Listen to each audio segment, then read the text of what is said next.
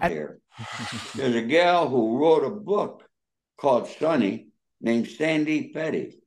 Right. She I have calls some herself questions about that. she Yeah. calls herself an investigative reporter. Mm-hmm. Well, she don't investigate nothing. She says Sonny was trying to poison me. Now, does that make any sense at all? That's the first time I ever meet him. He doesn't know who the hell I am. Right. Why is he going to try to poison me? Okay. So it makes no sense. But, Sonny, everything Sonny told her was bullshit. But she don't realize that. So she writes what she writes. But anyway, and, she said, I never knew Sonny. Sonny didn't like me. Yeah, he didn't like me. That's why we were talking right up to this day, his death. That's why we Right. were in prison together. Okay. That's why we got indicted. And I hate mentioning her name because I'm giving her credit when I give her name. But if you look at the back of my book, which you have there, you will read a blur by John Connolly. All right. He was author, New York Times best-selling true crime book, Filthy Rich. I introduced John to Sonny in New York back in 2006. Okay? Because Sonny would talk like he's going to do a story, but he would never tell nobody the truth. Mm-hmm. Upon our release in prison, John called me and said Sonny was calling him and wanted to meet with him. He went and met with Sonny at the nursing home. He said, all right, I can't write nothing. He's not going to tell me the truth. John was astute enough to know that. Mm-hmm. But this girl, Sandy, wasn't. And even John Franzese said, Sonny treated reporters the same way he treated police, cops. He's not going to talk to them and tell them the truth.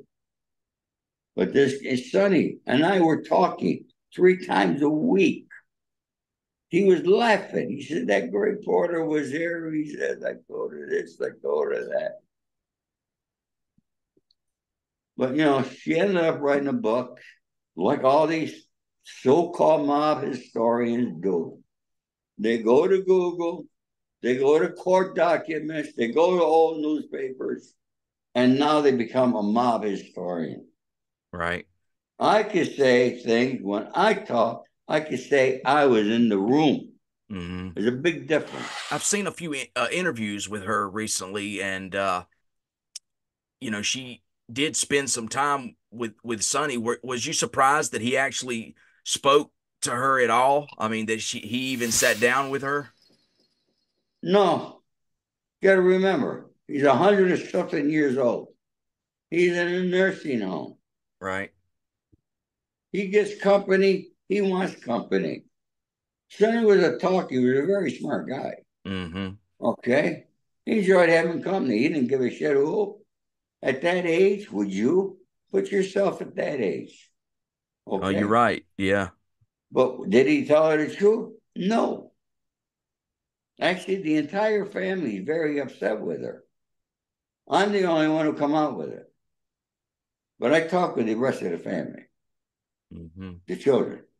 Yeah, I think I saw where Michael was not happy with that book either.